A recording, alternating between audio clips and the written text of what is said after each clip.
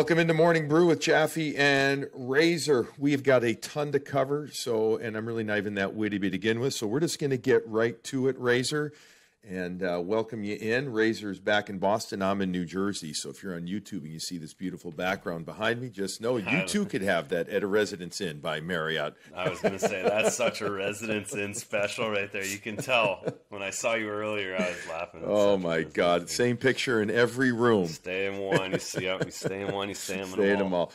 This edition of Morning Brew with Jaffe and Razor brought to you by our great friends over at Fazenda Coffee.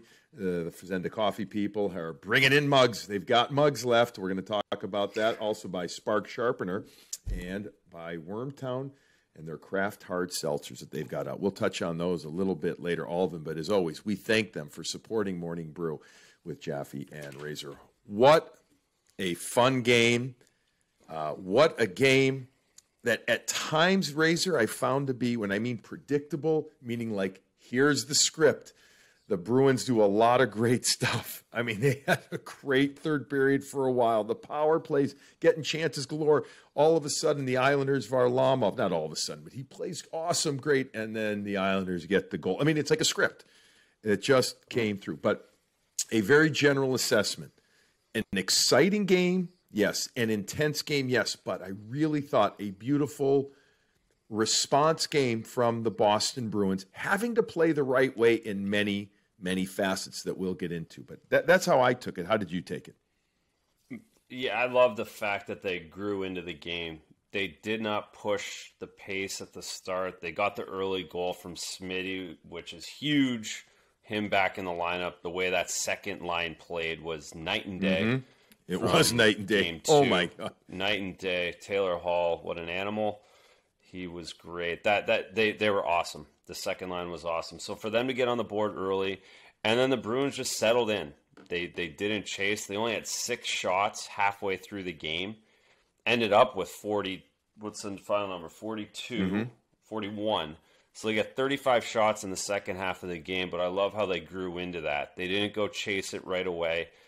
They played real good, disciplined first period hockey. It was fun to watch and nice to see that they weren't going to chase. Yeah. At 5-on-5, that Krejci line, 10 shots for, none against. It's crazy. You go to natural stat trick, which, this is, obviously the best spot to go for this. Yeah, in 12 minutes and 15 seconds, they outchanced the opponent 13-5. Again, this is at 5-on-5.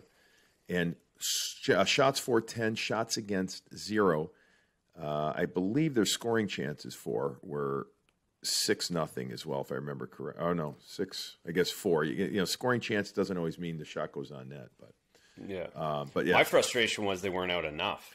I'd agree with that. Yeah, let's talk about that a little bit there. It felt like, now granted, some of the power plays, I mean, it's a mixture, right? Krejci's out the timing of them, and right. When they happen. Right, but I'm with you. But I thought we didn't see enough of them. Sorry. No, I'm with you. That's what I'm saying exactly. And I felt like again we saw a lot more of the fourth line at times than I thought that we would. Yeah. What about you? I know. Yeah, 1,000 absolutely, and not. It wasn't like they had it going great. They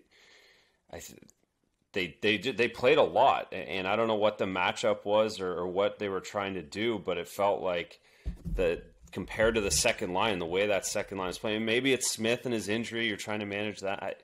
You can't, man. You can't do. You can't. You got to go. You got to go. Right. And when they're out shooting 10-0 and you're rolling the fourth line out, I give them a defensive responsibility if you have to. Yeah. Don't set everything up on a tee for them. So that was my only. I was thinking that through the second, like every time these guys are out there, they're getting something done. But why are they not playing more?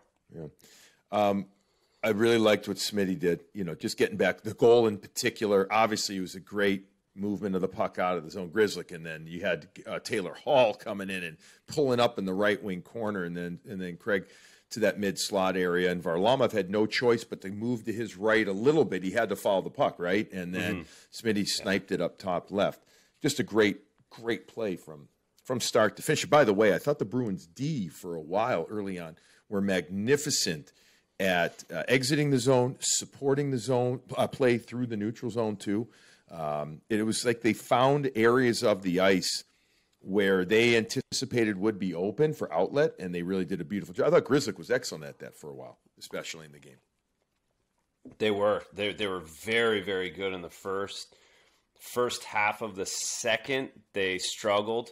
It seemed a little bit like the last second period where, and a lot of it's the forwards dumping it in and without any pressure on the Islanders, and they just come right back up the ice in between the change. And they had a hard time the first half. Second half, I thought the Bruins started breaking it right away. To your point, the D-men found the middle of the ice. They were doing a nice job, not just having to rim it around the boards. And Mike Riley was the star of all of that. I'd agree. As much as Charlie McAvoy is Charlie McAvoy, I thought Riley played his best game of the playoffs tonight, moving the puck, being decisive, and also finding the patience. Because that's what the Islanders do. They force you to make a play quickly into someone else. But if you can hold on to it, and if you can just allow things to develop a little bit longer, seams open up, and I thought Riley did a nice job doing that. Mike Riley was excellent. Played 22 and a half minutes or so in this game.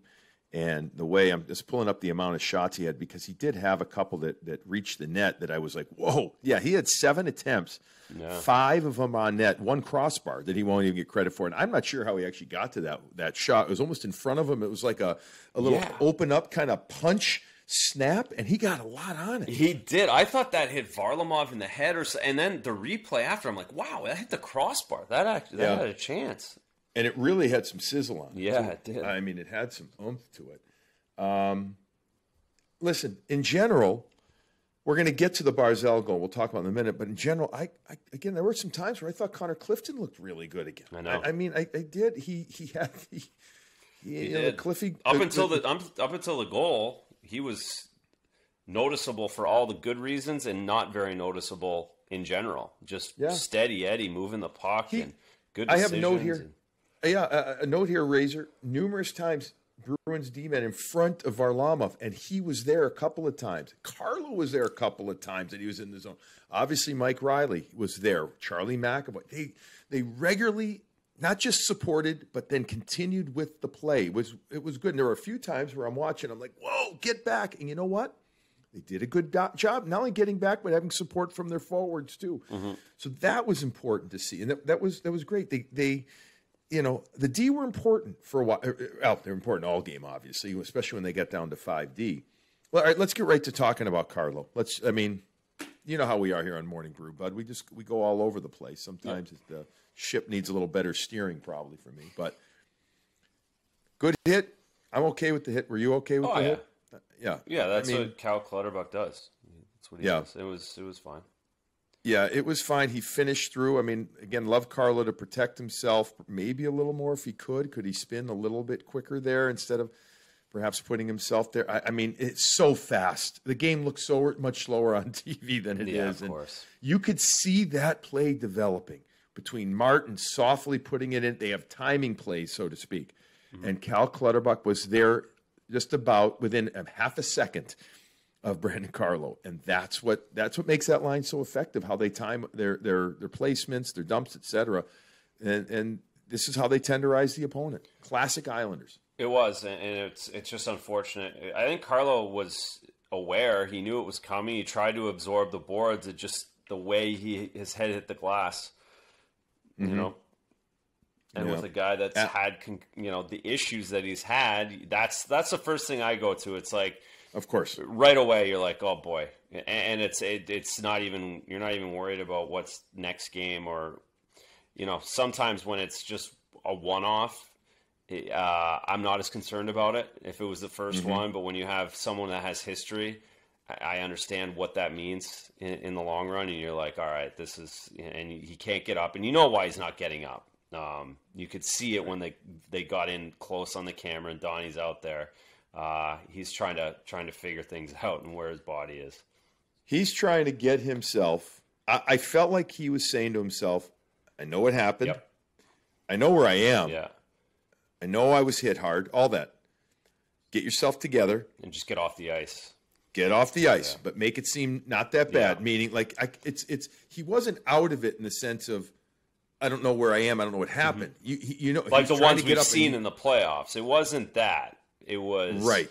It was my head's not good. My feet are not here under me, but I need to try and get them there. Right, and I know. Don't grab your head. I mean, players think like this. Don't grab your head. Don't do that. Like, don't show. Yeah, maybe I can get off the ice and I don't have to go to the dark room. That's what it looked like to me. Exactly. So he was trying to talk himself through it. As soon as he tried to get up, we knew that he couldn't, and then he kind of slid over a little bit, you know, when he went off the ice there at the island, and you know, my heart just it aches because, you know, I thought he was doing a great job with regard to Barzal. I thought he was out there an awful lot. I feel like same thing we saw against the Caps. So Carlo starts slow, gets going. I thought he was playing better. Yeah.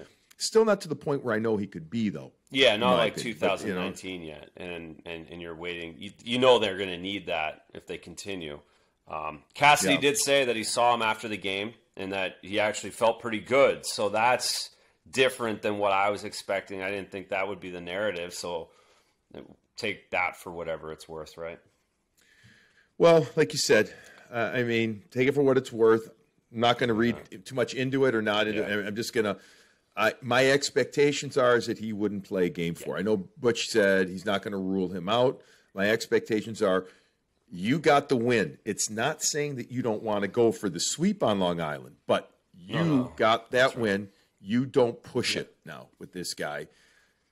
Next man up, in theory, would be Tenorti. We know that Kevin Miller can't play just yet. He's not with the team in Long Island. On Long Island, sorry. But I'm hoping that means that he can keep skating at home, and maybe there's a chance for Game 5 for Kevin Miller. Probably not worth getting into that conversation right now because it's all hypothetical. A couple of things that to go through.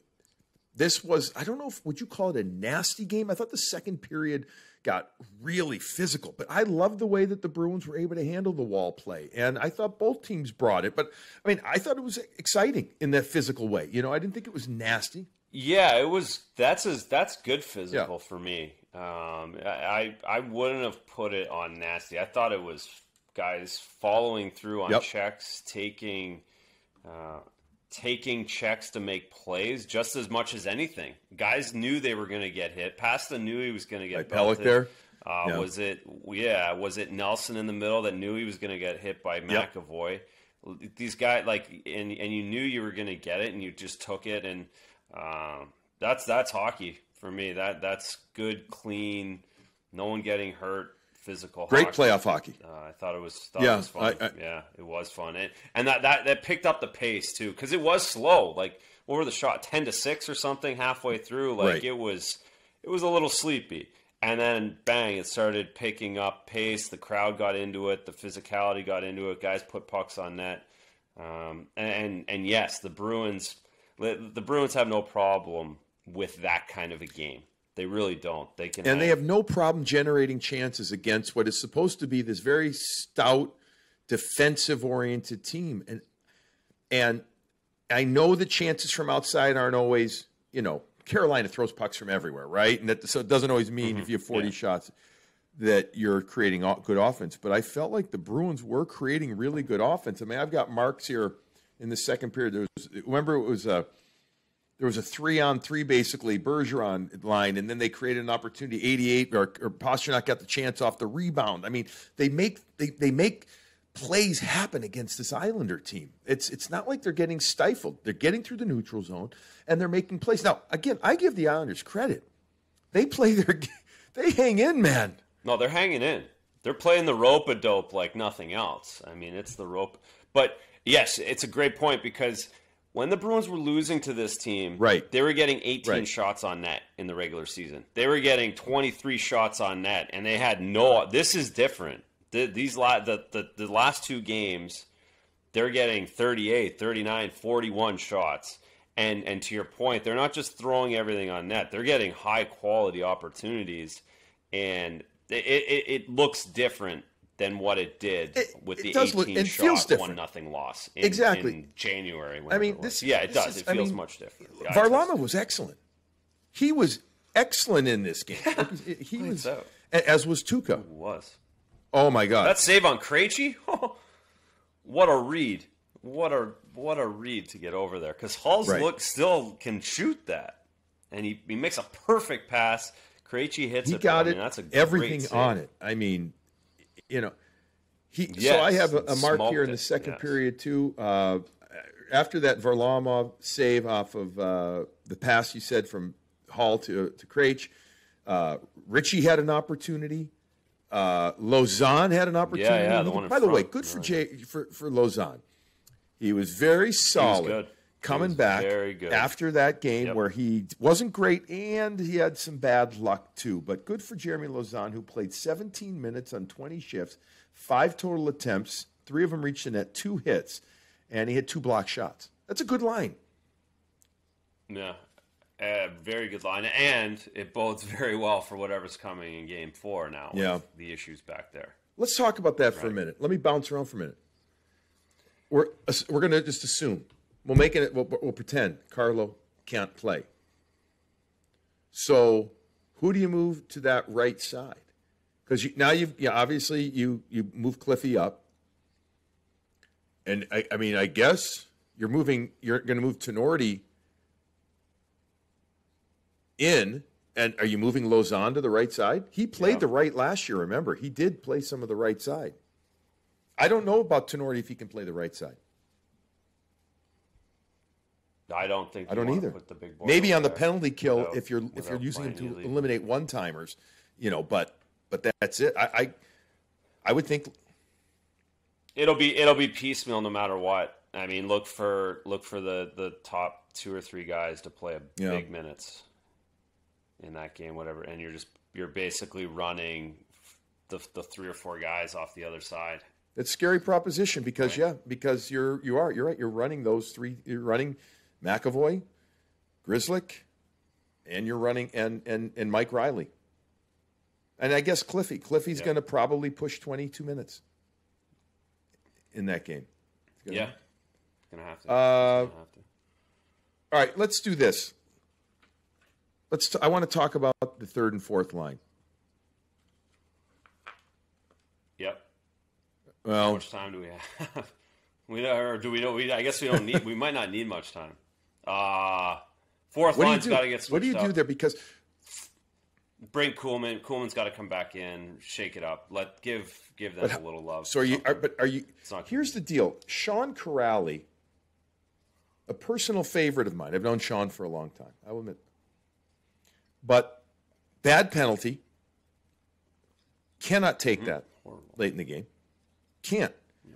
Felt like the 4th line, Curtis Lazar's meant an awful lot to that 4th line. But, right. Thank God he's there. Because he's covering up a lot of deficiencies. But if you're saying to bring in Kuhlman, what do you – I mean, you're taking out Wagner then, but yet You know what I might even do is I might move Corrali up over in DeBrusk's spot, put DeBrusk on the 3rd line or on the 4th line, and just play them less, and try and play. I'm going to guess if I don't know. I'm going to guess if Kuhlman comes in, it might be for DeBrusk. Believe it or not. I believe that. I wouldn't. See, I think what's going to happen. And I think you start piecemealing 3rd and 4th line. I think together. Right, like similar to the D, like you don't have to roll them together. If Ritchie, Coyle, and Corrali are going, or if it's Ritchie and then you put Ritchie with Lazar at time, like whatever you need to do, just start mixing those guys in the 3rd period, Ritchie and DeBrusk did not play much, a couple of minutes each. Yeah. My guess is that Kuhlman comes in. My guess would be for DeBrusk. And Corrali, the thing that he's got going for him is that he's their only left shot face-off guy, and he does kill a lot of penalties. And I think that saves him. I did not like that penalty. I didn't. I mean, it wasn't like, oh, come on, don't call it. It was like, you can't. How do you not? You can't not call it. Yeah, he's standing 2 feet away. So. And it wasn't like it was if he cross-checked him, you get the puck and go right to the net. It was like 5 guys were in the corner. Like, didn't make any sense. But Got away with it. They did get away with it. All right, coming up after we talk about our sponsors just for a minute here, let's talk Tuukka and let's talk Varlamov. Let's talk both goalies here. Time to give away our Fazenda Fresh Cup. I think that Shooter Smith, fresh in the lineup, only missed one, but I'm surprised he's back, and I'm thrilled that he looks so good. But what a nice release of the shot, and let's give him a fresh cup, a nice piping fresh hot cup for his performance there, making a difference on that line, as you pointed out. He played 14:45. He had 4 shots on goal, a couple of hits, looked fully engaged to me on the ice, which is a great sign. And, you know, no backing down. No. Exactly. So Fazenda, FazendaCoffee.com/morningbrew. If you go there, that is where you have a chance still to get a mug. A Morning Brew at Jaffe Razor. They are gorgeous mugs, if I do say so myself. They ordered a bunch, and actually a lot have already gone out. Our buddy Pete from Fazenda Coffee let me know. He says, this has been awesome. There's been a bunch that went out, but they've got some left. $35 or more on your order. You get a free mug with that included in the order. So FazendaCoffee.com. These roasters are out of Boston. They are actually in Dedham right now. They are local, just like we are local, and produce all different types, all different blends of coffee, all different roasts. We love them. Snap Chill, by the way, we got some more for you and RC delivered as well, so everybody's going to be good. Go to FazendaCoffee.com/morningbrew. Use that. Also, we'd like to thank Spark Sharpener for being with us now for the last couple of weeks. Wonderful people over there. SparksHockey.com. Right now, if you use the code MorningBrewRazor, you will get free shipping on the Spark Skate Sharpener. That is just the easiest, most wonderful piece of hockey apparatus that I have had in a long time. It may be ever. Maybe ever. No, I buzzed him again today. No, Decky had a practice. It's just, all right, I got 5 minutes, no problem. I can go downstairs, sharpen It's great. Stuff. All you got to do, I'm telling you, best. folks, if you're a hockey player and you got players that are playing in your family, if there's 2 of you, it more than pays for itself in a year. Yeah. And you get free shipping again using the code MorningBrew at Sparks with an X, SPARX hockey.com. Go there. You will see what Razor and I are talking about. You will thank us for that. And lastly, we'd love to thank Wormtown, the brewery. They are putting out their new craft hard seltzers. They're in 4 different flavors, including like lemon lime, and they've got a great orange one and a cran apple. This is a new product that you can drink just about anywhere, anytime. 100 calories, gluten-free, 2 grams of carb, 5% alcohol, perfect for all outdoor activities. It won't be the first hard seltzer you try. They just want it to be your last. Go to wormtownbrewery.com/our-seltzers and check them out. A lot of information there, so thank you to Wormtown. All right. Go get a workout. Go have a seltzer. You can get a workout in and you guilt-free seltzer. I think, you know what, we got to do that this weekend. Saturday night, I'm disappointed that not going to get together. 92, it's showing in Boston on. Is that right? Is that still accurate? Saturday and Sunday? Yeah, that's By the hot. way, that's did hot. you think that the ice looked like at the Coliseum?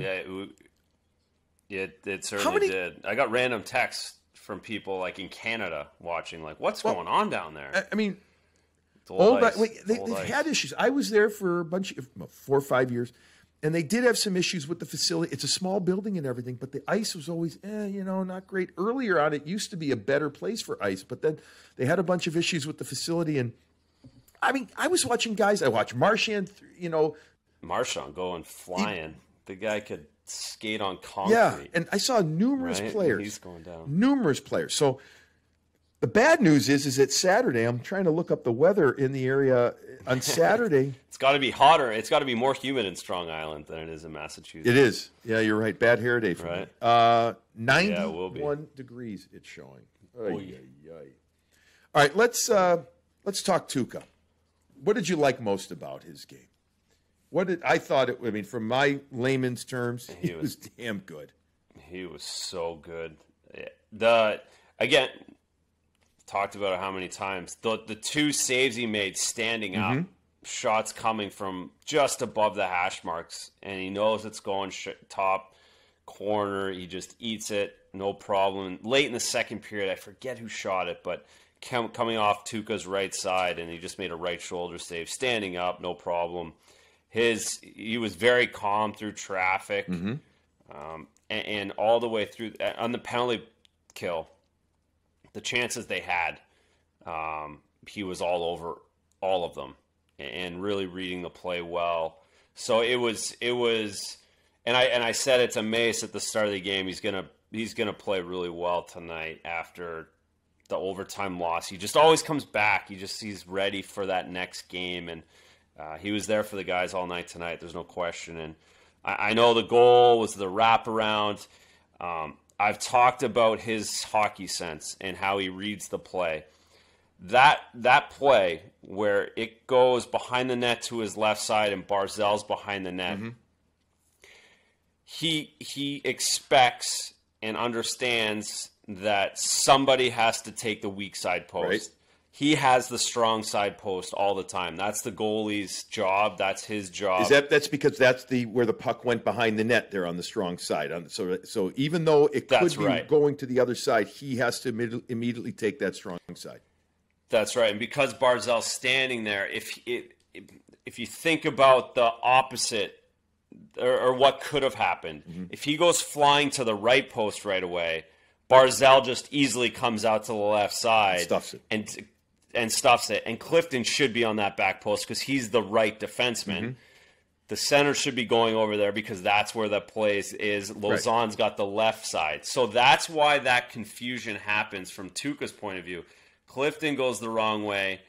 Lazar's over on the wrong side, and Wagner doesn't collapse. And that's what allows the Barzal to come out. Now, the one thing I will criticize Tuukka on is that typically he has his skate inside the post. Right. But I think that's a panic move. I think that's like, oh my gosh, I'm way behind because I didn't think this was happening. I just have to get there. And that's what allows Barzal to get the third whack because his pad and his skate isn't locked into the post. He had no leverage, it looked like to me. He had no leverage. That's right. Which typically all the goalies in the NHL have so much leverage on the post because they're locked in, whether it's that shin lock or the toe lock. They're up against the post. He wasn't up against the post at all. He just had his leg there, and that's why Barzal was able to take it in because he had no leverage. Clifton had to be on that post. He had to. He chose to go initially to the, we'll call it the strong side, to the near post. Yeah. And he needed to instead be on the other side. I mean, that was obvious. Wagner tried to kind of came back at the end, but he's in the same spot where he can't. It's hard for him to read off. I'm not going to put it really on Wagner. No, exactly. He yeah. He kind of came back there, but it's hard to right. Yeah. Like I might have said that Wagner should. He should. It's not really on him. It's right. If your strong, your weak side D goes to cover the weak, we'll call it the weak side, or in this case the right post. Yeah. He locks that down. Most likely that play doesn't happen, or the goal doesn't happen. That's right. Barzal gets a goal. He's been better the last two games. I mean, he was really good in game 2. Yep. He was good. He was active here. Hey, I noticed I made a mark on a few times. We had a Barzal breakaway where he shot, and another one where he went to a backhand too, which was a good read by Rask. He went to his backhand, so I think he knew where he had to go. But I had 3 chances that all went at the right shoulder of top Tuukka. blocker. With top blocker. Well, not even top blocker. Top shoulder, really, almost. Yeah. And that's where the goal was basically scored in overtime. But Cizikas, are we seeing a trend, or is this coincidence, in your opinion? No, well, I think tonight was more of a trend. I think the Cizikas goal, Tuukka just didn't play it properly. He didn't get all the way over. And you can see that from behind. But I think tonight they tried to key on that maybe that's a weakness. But it wasn't. And was it Beauvillier or was it Clutterbuck who had the breakaway in the first period that went blocker side? It was one of those two guys. I thought it was Beauvillier. So Beauvillier, I think it was Beauvillier. It was Beauvillier, yeah. He went blocker side, exactly like Cizikas. Right, exactly. But Tuukka was all over that. He made a bit of a mistake in overtime. He wasn't going to let guys beat him there again tonight. So I think it's more of a product of the overtime goal. What we saw tonight. I don't think we'll see that again. Interesting. Yeah, I made these notes that they were shooting. They were shooting there. Up there. Overtime. Let's get to this goal. All right. Yeah. All right. I guess we're saving the best for somewhat last, but there was so much other stuff that had happened.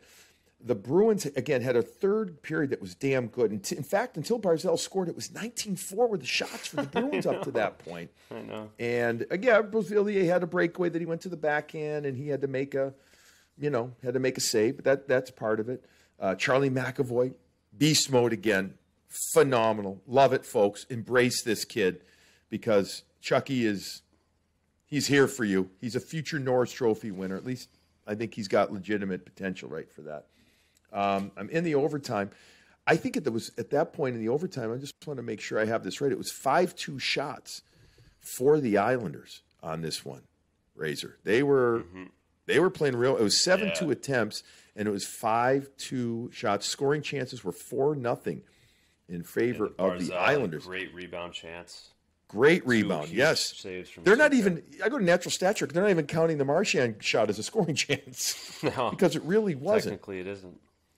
So, and the Bruins how many times did they ice it to? I mean, I get it. The Islanders, I get it, came out and they had the jam. They had the juice. They were going in OT. Yep. But then they do a nice little thing. The Bruins finally get the puck. They settle it. They move it up to the other side. McAvoy accelerates through the neutral zone, gets it in, and just gets it over to Marchand coming down the left wing wall. And he releases this literally from almost the bottom of the faceoff circle on the left side, left wing side. Yeah, it was below the hash marks.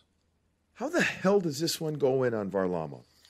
Well, there's an awesome angle from behind that really. So he overplays short side because we see how many times do we see guys go short side there, right? Try and go right up around the helmet, and Varlamov doesn't necessarily read the shot. He just goes right there, tries to take short side, and it opens up a keyhole on the far side.